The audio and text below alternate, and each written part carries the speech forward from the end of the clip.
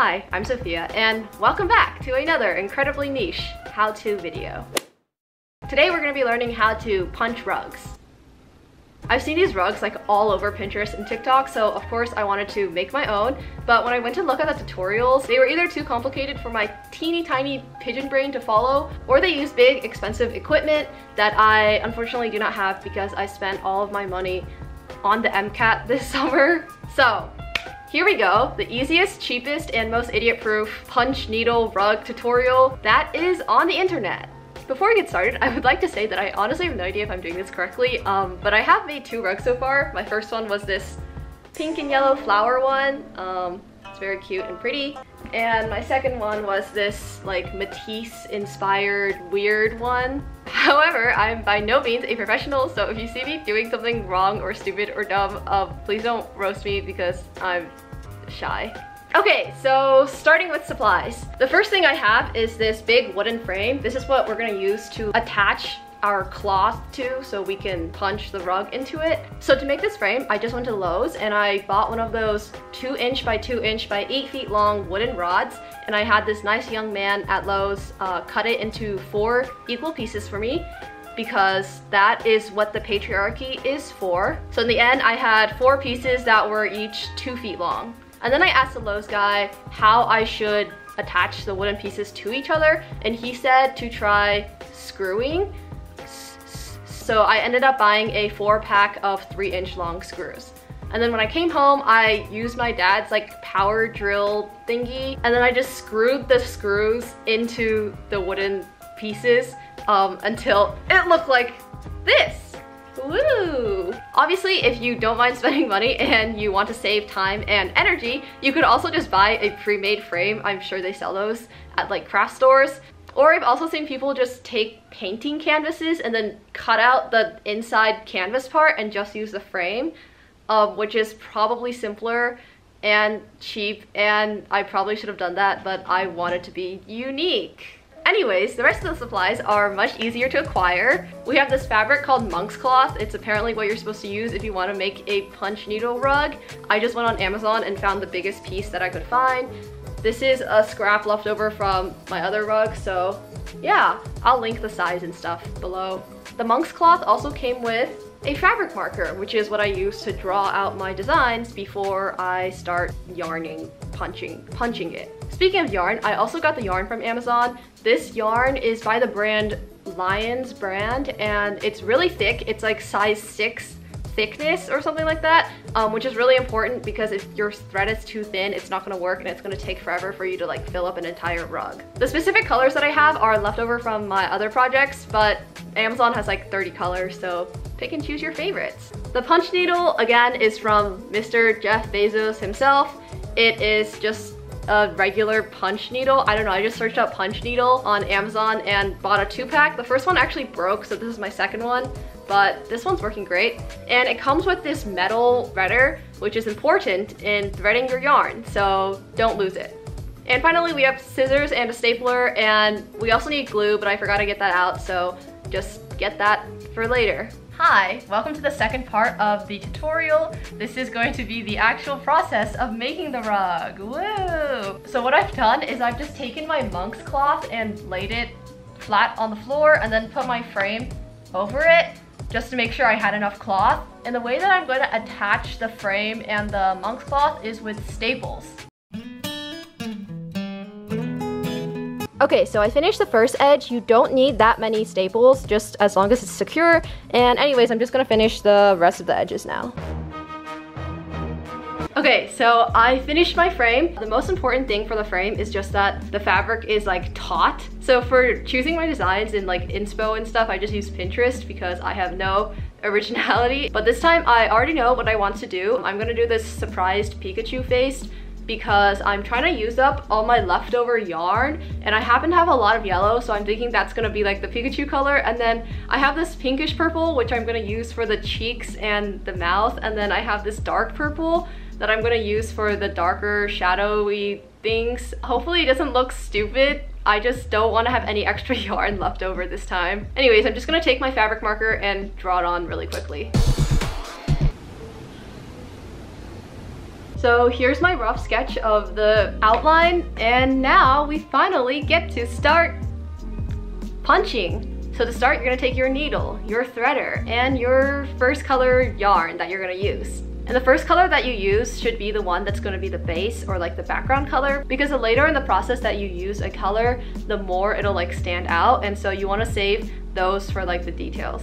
I'm gonna get really close to the camera to show you guys this, but basically you take your threader and there should be like a metal loop, and in here there is a hole in the needle. So you're gonna put your loop through this little hole and then down into the needle. Push it all the way down until the loop hangs out of the bottom. And then take the end of your yarn and put it through the loop like this. So now these are attached to each other. And then you're just gonna pull the threader through where you threaded it, so the yarn is gonna follow out with it. Dun dun dun! And then your yarn is threaded. I've changed my setup again because it's easier for me when I punch it to have it like on this angled surface. So I've just kind of tilted this frame onto my parents' bed frame, but you can use like a table or any other like surface. And then I like to hold the other end on my legs because it gives me more of a sense of control. Also, I made sure to undo a couple loops of my yarn just so it's like loose and there's a lot of lack in my string. So to start, you're gonna take your needle, make sure you have 1 inch left over, and you're literally just gonna punch it in wherever you wanna start. And when you punch it in, I usually go from the angle where the sharp part of the tip is going in first, which means if you're right-handed, it's probably easier for the little 1 inch tail to be on your left side and for the rest of the thread to be on your right side.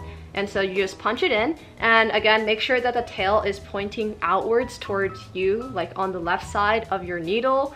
And then I actually take my other hand and I go to the other side of my canvas and hold on to the thread to make sure that when I take my needle out, the thread doesn't go with it. So I'm just gonna hold on to the little loop that the thread made and then pull my needle back. So now you can see there's like this one loop that I have made with my punch needle, and then I just continue to do the same thing. I'll usually space my punches about half a centimeter to a centimeter apart, and I tend to go in circles or like outline it until I get to the very center. Next to the place where I did my first punch, I'm going to move my needle half a centimeter and then punch in again. I'm gonna take my other hand and hold the loop on the other side to make sure that it doesn't get like pulled back, and then I just repeat.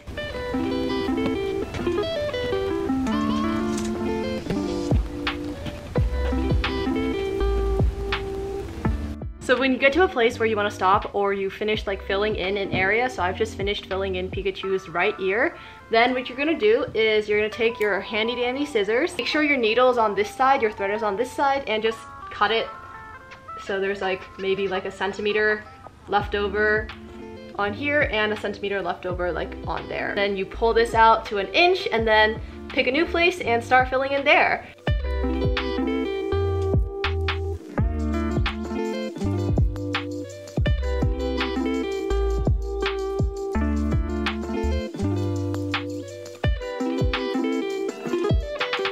The sun is setting so fast, but I finally finished all my yellow yarn. There's the little Pikachu, and I'm gonna start threading my pink yarn for the cheeks and the mouth.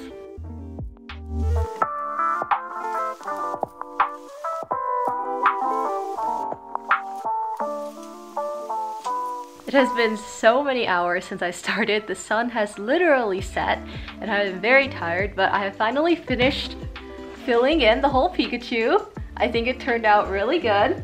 I didn't have white yarn, so I literally just found some random white thread in my mom's sewing drawer and kind of made it work. Anyways, I'm really tired now, so tomorrow when I get up, I'll show you guys how to take Pikachu out of the frame and finish the whole thing.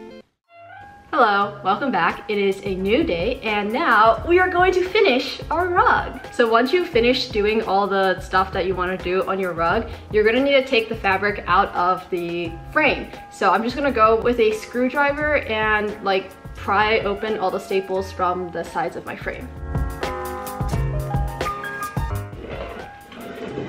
So now that I have successfully detached the rug from the frame, I'm going to take a pair of scissors and just cut around the shape of my rug, leaving about a 1-inch margin all around. So once I finish cutting around the edge, I'm gonna go and cut some slits about a few inches apart, so just like this.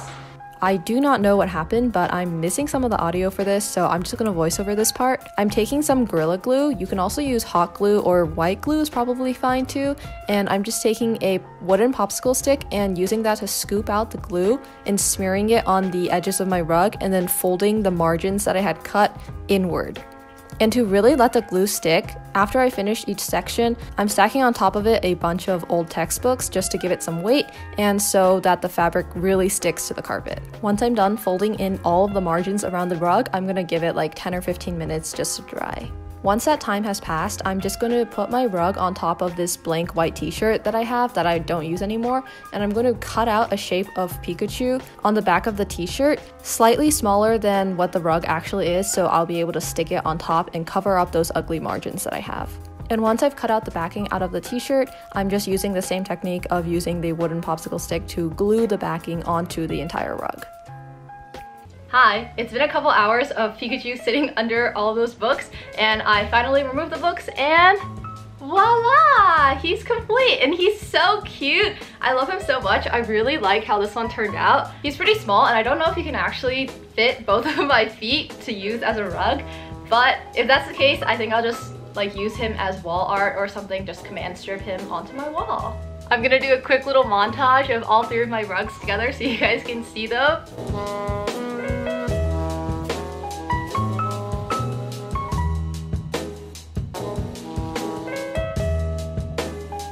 Anyways, that's it for the video. Thank you guys so much for watching and following along. Please let me know in the comments if you guys tried this and it worked, and send me your designs on Instagram. That would be really cool. Like, subscribe, and follow me on Instagram at _SophiaZoo_. And I will see you guys next time. Bye!